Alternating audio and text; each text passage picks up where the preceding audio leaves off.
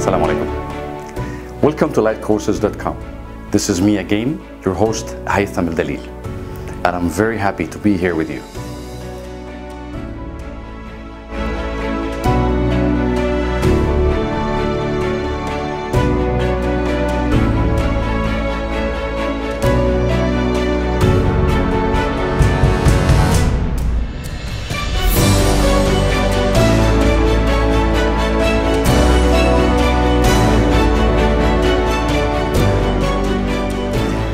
Today, inshallah, we will discuss the definition of assets.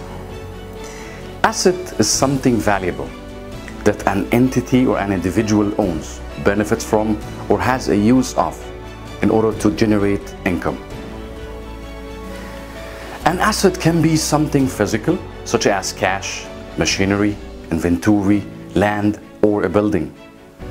And it could be even something intangible, such like a copyright, patent, trademark, or even a goodwill.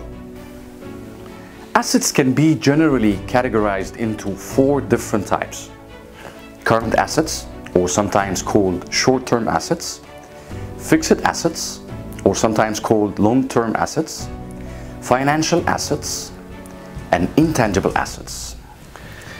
A current asset or a short-term asset could be something such like cash or cash equivalents.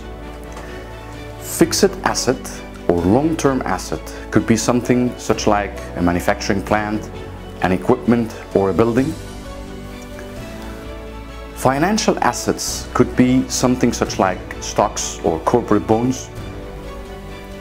Intangible assets could be something such like patent, trademark, or a copyright.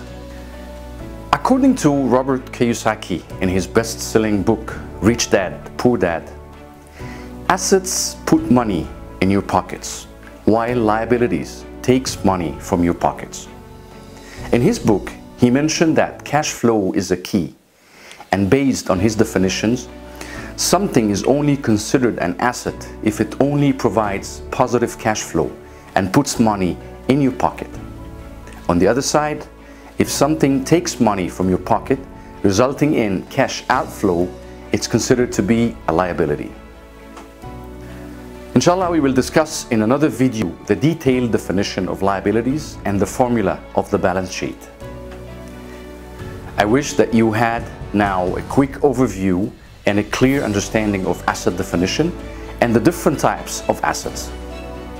Thanks for watching, and see you soon, inshallah, in another video. Assalamu alaikum.